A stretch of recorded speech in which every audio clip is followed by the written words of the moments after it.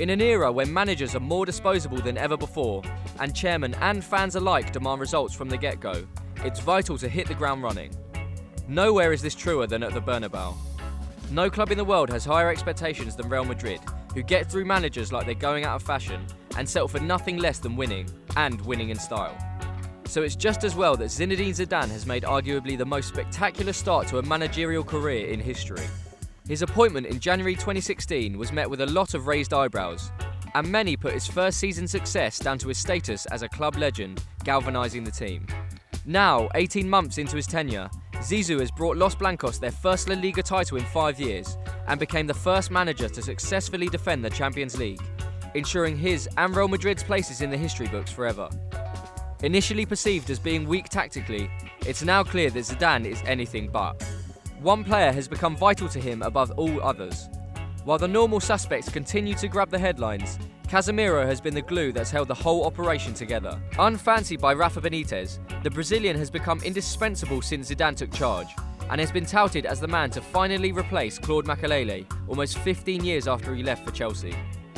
At the time, Zidane described the decision to bring in David Beckham but let Makelele go as putting another layer of gold paint on the Bentley but losing the entire engine. So perhaps it's not so surprising that his side has been built around a solid defensive midfield base. Zidane has switched things up from the 4-3-3 Madrid usually play and also employed a narrow 4-1-2-1-2 diamond formation with Casemiro sitting in front of the two centre-backs. With Cristiano Ronaldo's years starting to catch up with him slightly, he's been taken off the left and played in a more traditional centre-forward role with Karim Benzema towards the end of the season. This has also taken the pressure off him to defend in bigger games and allowed him to wait for the ball on the counter, conserving his energy. It's worked too, with 7 of his record 10 Champions League knockout phase goals this season coming while playing as a central striker. Playing 2 up top means there's not much room for wingers, and that's bad news for Gareth Bale. The role he played in the 2013-14 Champions League win and last season's success are chalk and cheese. With his influence diminishing and injury problems racking up, it's no surprise that he's been linked with the move away from the club. Width has instead come from marauding fullbacks Danilo, Dani Carvajal and Marcelo. The latter made a great contribution to the cause last season, chipping in with 6 goals and 14 assists in all competitions. He also completed 29 dribbles in the Champions League this season. Only Neymar, Dembele and Lamar managed more. Safe in the knowledge that Casemiro will cover them and put out any fires, the Brazilian won 48 tackles in the Champions League this season, 12 more than any other player. The fullbacks are free to bomb forward to their heart's content. So much so that when attacking, Real Madrid can end up in a 3-3-4 formation. Casemiro's inclusion has largely come at the expense of James Rodriguez, another Galactico signing who has been sidelined for the greater good of the team.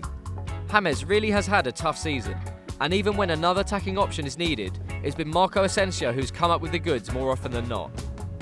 With Toni Kroos and Luka Modric pulling the strings in the middle, Isco has been left to float around in the hole where he's had a real influence, racking up 11 goals and 8 assists. And last term, for the first time in their history, Real scored in every La Liga game they played in, netting 106 goals over the course of the season. Zidane's incredible start to life as a manager has already got those who labelled him as another Roberto Di Matteo eating their words. The only question is whether he can get anywhere near to maintaining the high standards he's set so far. Pretty much all managerial careers ultimately finish in failure, but even if it all ends in tears, Zizou has already achieved much more than most managers could ever dream of.